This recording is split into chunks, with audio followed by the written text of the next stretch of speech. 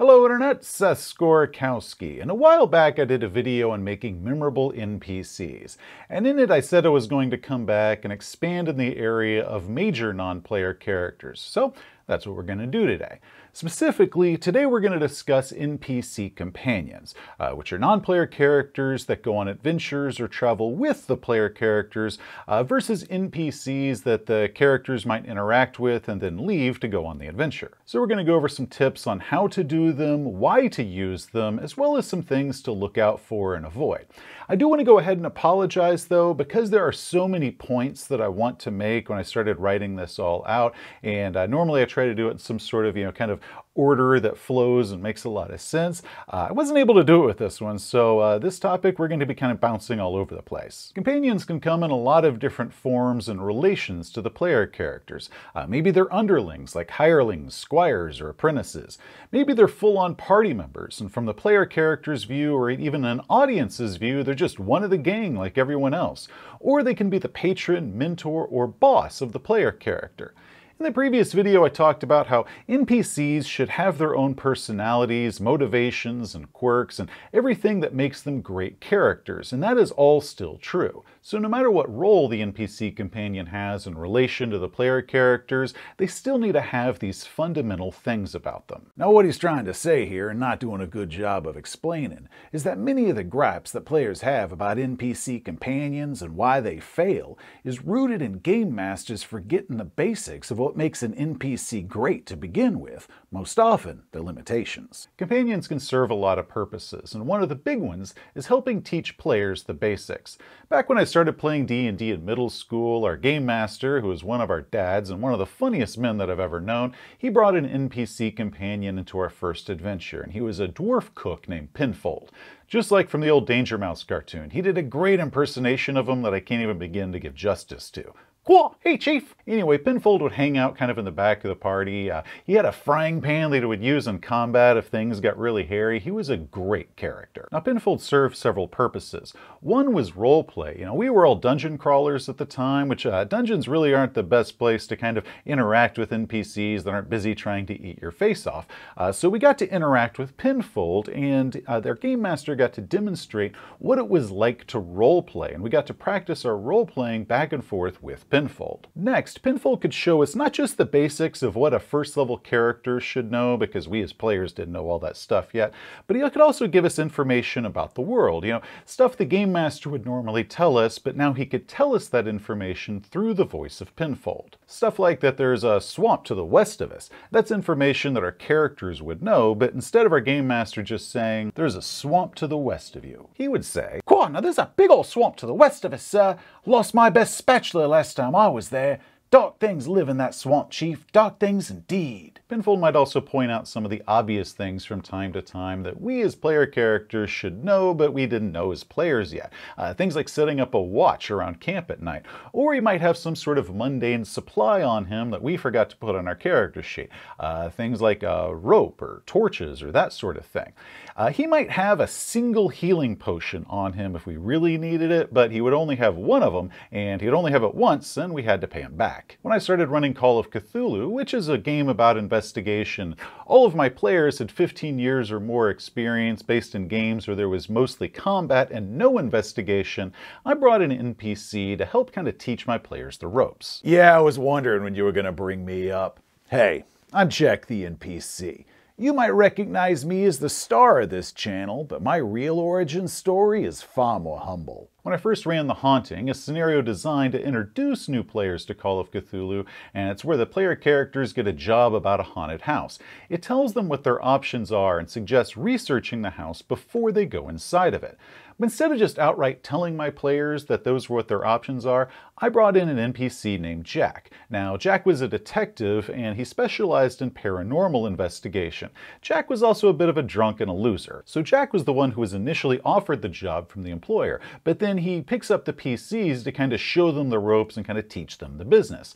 So instead of just having him tell them what their options are, I had Jack tell them what the job was, then ask them what they wanted to do.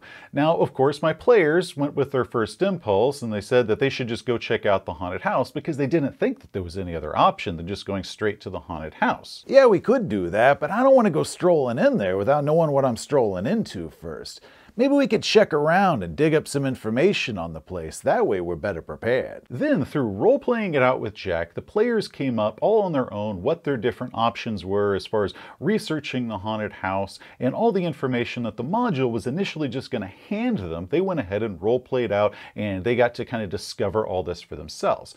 So my using Jack allowed me to give them that information in a way that was engaging and made the players start thinking like investigators should. And that's far more effective and fun than just simply handing them what their options are. Now, during the adventure itself, Jack was mostly observing his students, letting them take charge because that's what good teachers should do. And also because he was kind of hungover, and that's what hungover teachers always do. Now, with mentor NPC companions, the big thing that game masters need to remember is to first not steal the spotlight.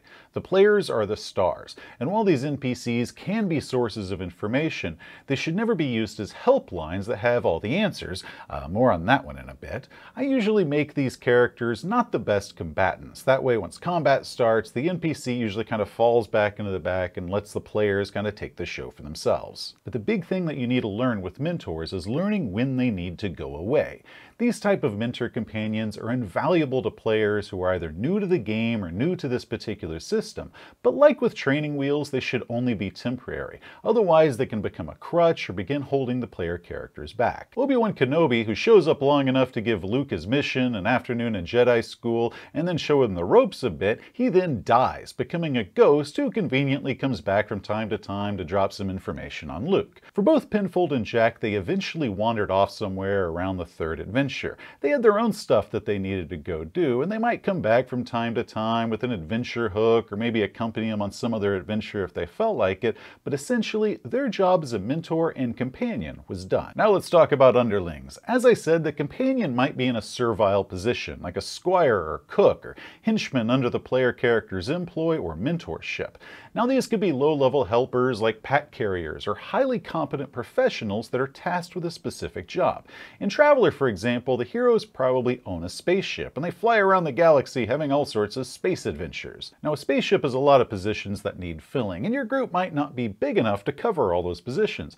Or maybe your group is big enough, but nobody wanted to fill one of those specific roles, so now you got an opening for one. So you can just simply hire somebody to fill that role.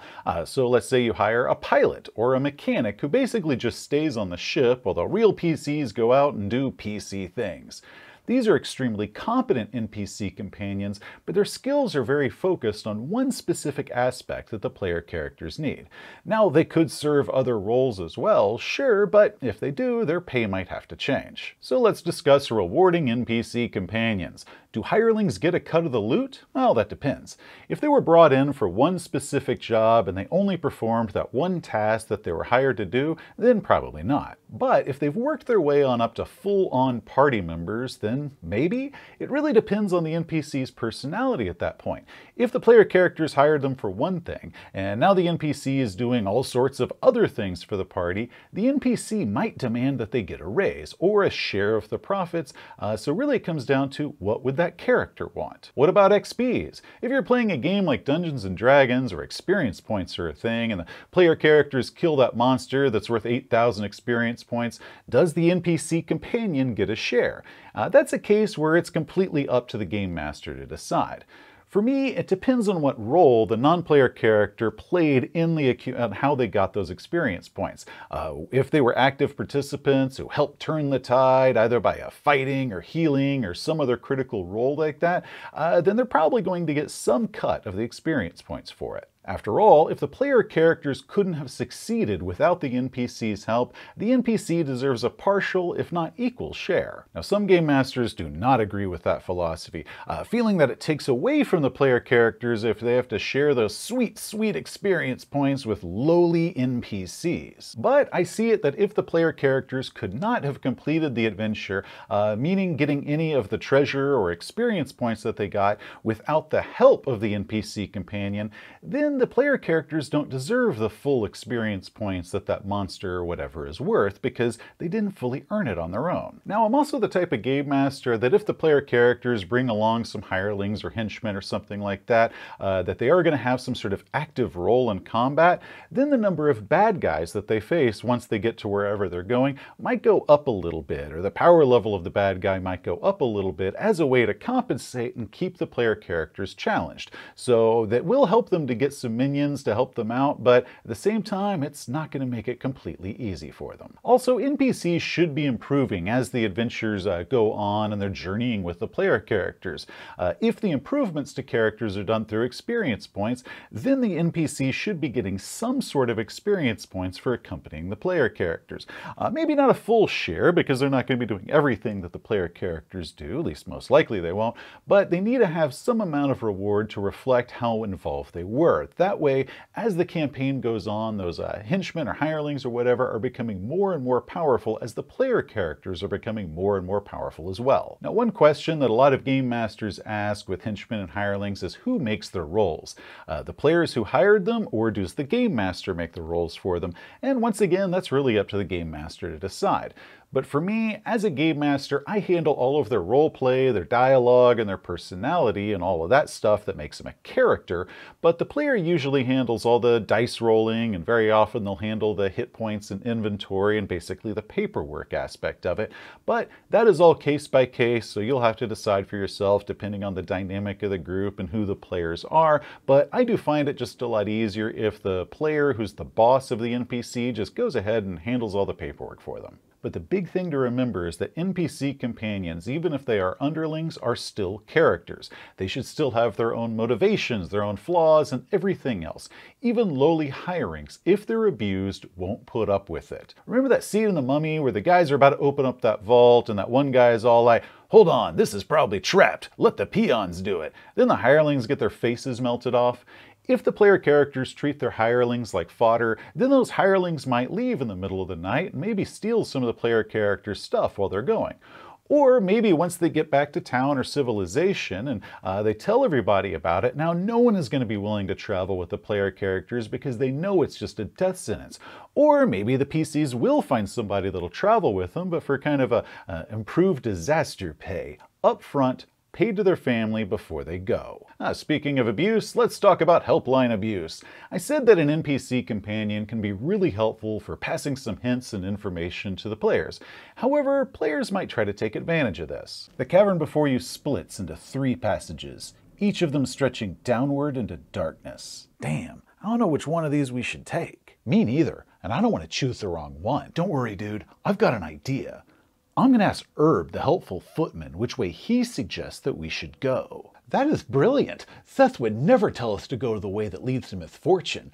Otherwise, we could accuse him of trying to sabotage the game. Exactly. Some players try to avoid making a decision by basically shirking that off onto a non-player character, and therefore the game master to make the call as far as what the PCs should do. It's a cheap coward's move that's usually employed by people who think that they're being clever when really it's just obvious what they're trying to do. So, in those situations, game masters keep in mind that the non-player character is always limited by what that character should know, their own flaws, their own intelligence, their own priorities, and their own motivations. They might be incompetent or biased or just be giving out some bad advice. In fact, the NPC companions should normally have a little bit of incompetence, bias, and giving out bad advice. That way they're not considered to be absolutely reliable all the time, and the players still have to think about anything that the NPC tells them and not just take that as solid gold. So in cases like that with the 3 passages, a game master could have their NPC say, "Well, sir, I'm the 3rd of 8 children, so I say we'll go with the 3rd one," which is essentially telling the players that the NPC's decision is based off some sketchy reasoning. Or you could just do it like this. Herb rubs his chin. Now let me think about this. I say you go with the second one, sir. Yeah, I'm questioning the validity of his choice. Now, just to be clear, there is nothing wrong with the player characters asking for the NPC companion's input. That's perfectly fine, I even encourage it.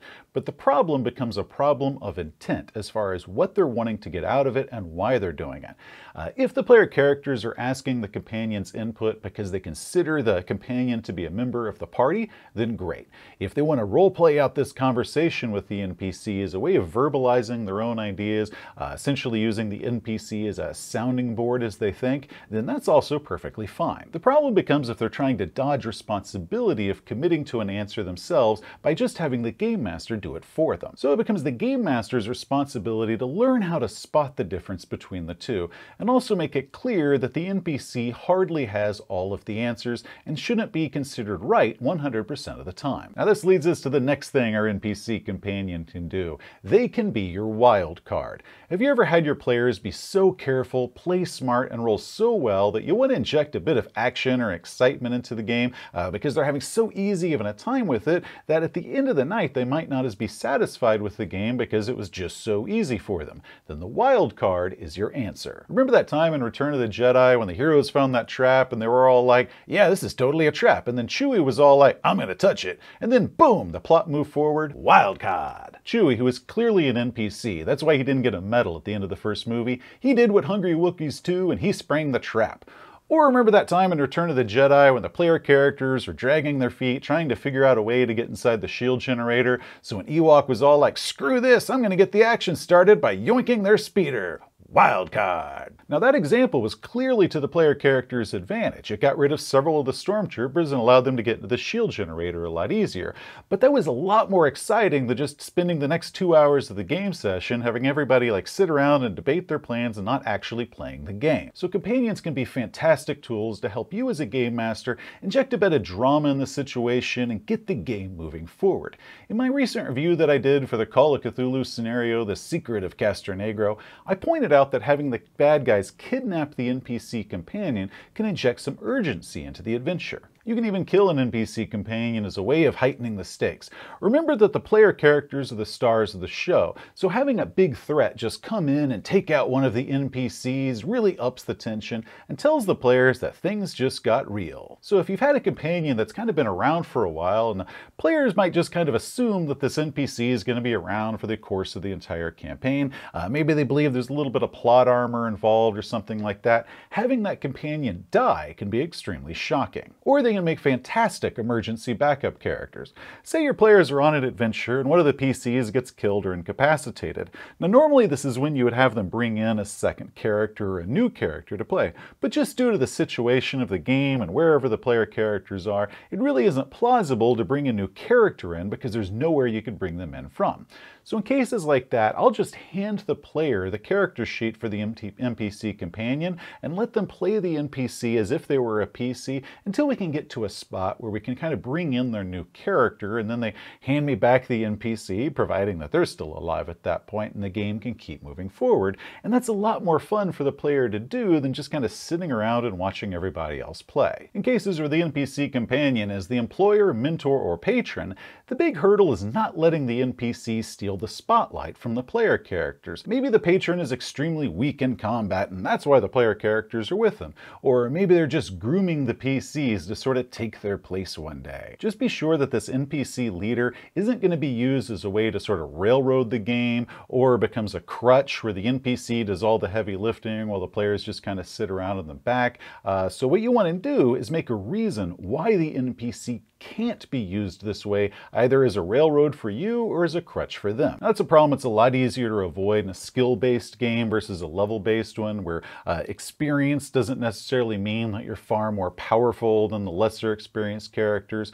So in skill-based games, it's a lot easier to do an NPC sort of mentor or boss that isn't just exponentially more powerful than the PCs that are supposed to be the stars. Finally, let's look at GMPCs, or DMPCs for you D&D players out there. These are times when the game master tries to play the game just like they were a normal player. Now, this is a problem that you most often see in new game masters, ones who want to play the game, but they're stuck running it because nobody else is willing to run the game, so they convince themselves that they can somehow play as well. The truth is that a game master is never going to have the same experience as a person that's just normally playing the game. The game master knows what's behind the door, they already know the answer to the riddle, so they're not going to get the same excitement as everybody else because they don't need to figure out all that information, they already know it. Their hard part is keeping a poker face because they know the answers and the players don't. GNPCs just feel insincere. The players can tell when a game master is doing that. You are not fooling anybody into them thinking that they don't know what you're trying to do here. What's worse is that game masters run the very probable risk of robbing the spotlight from the players. Remember, the players are the stars, the game master is not. So the player characters are the ones that should be solving the puzzle or landing that killing blow and be the badasses that walk away with all the stories of being awesome badasses. And GNPCs steal from that. Also, since the game master is the one that's controlling everything from behind the curtain, they run the serious risk of having their own character, if they're trying to play one, ruin their own impartiality, or maybe that character starts getting plot armor, all of which is, once again, taking away from the players. Now, game masters, you can still have a lot of fun playing the game with some very elaborate and very active non-player characters, but the line between NPC and PC should never blur in your mind. NPCs should always be supporting cast. Game masters should always be wary of accidentally giving the NPC companion too much of the spotlight or too much of the role, because they could accidentally turn this NPC into a GNPC without realizing that they're doing it until it's too late. Or, which is just as bad, you could end up getting accused of that from your players. And if your players believe that's what you're doing, even if that's not what you intended to do, the results are still the same for them. You've diminished their experience. The simple answer is that you can never pretend that you're just a regular player like everybody else. You just can't do it. The players should always be the big stars of your show. Your job is to support them, never upstage them. Hey, thanks for watching. If you enjoyed the video, please give it a thumbs up. If you want to see some more of our stuff, such as game reviews and how-tos, just hit that subscribe button. Till next time, players, you have a great day. You know, I think a cool idea would be to have your campaign that's got your mentor NPCs like normal, but then, once that campaign ends, the player characters from the first campaign become the mentor NPCs to the next campaign. And then, once that second campaign ends, the player characters from the second campaign become the mentor NPCs to the player characters for the third campaign. That sounds like that would be a brilliant plan. I also think I just described the Star Wars formula.